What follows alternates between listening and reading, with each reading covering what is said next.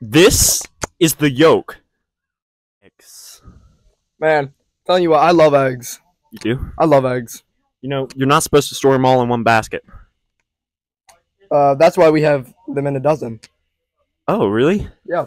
So then, if your friend, like your fat kid, sits on one of the dozen, the other 2 dozen are fine, or however many dozen you have. You know, we are so funny. We made all of those eggs just start cracking up.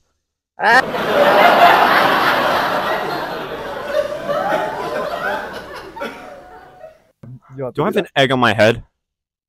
Is it leaking? Because I feel something leaking down the side of my face. I guess it's just because You do have an egg. head. Ah! Nope.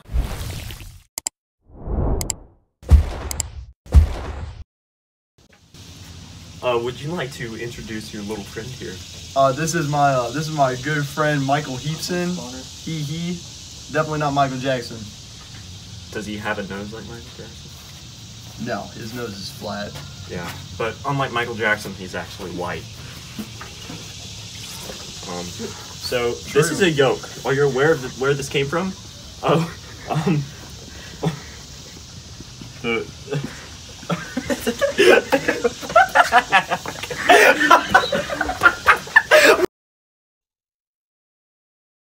This is the yolk.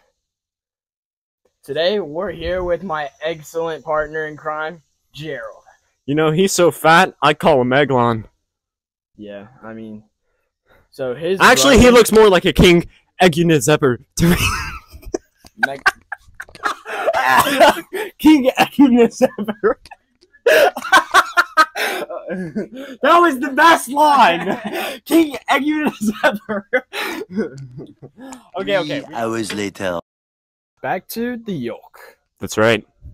So Gerald's mom was actually incredibly fat. Oh.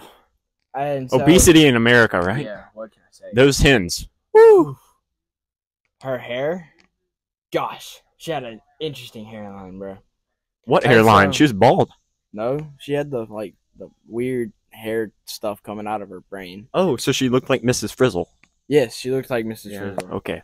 All right. And so when Gerald was younger, he was egg abused. Oh my goodness. And You know, so, I really do feel like you're an excellent storyteller. Oh, thank you. I would agree. So Oh. there was one day where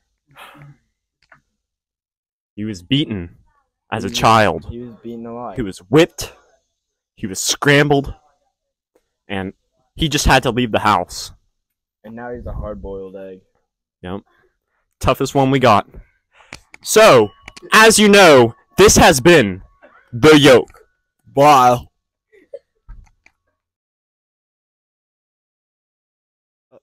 Sorry, you can't. You're not supposed to be eating Gerald. We need him for our interview. I need somebody help, not just anybody.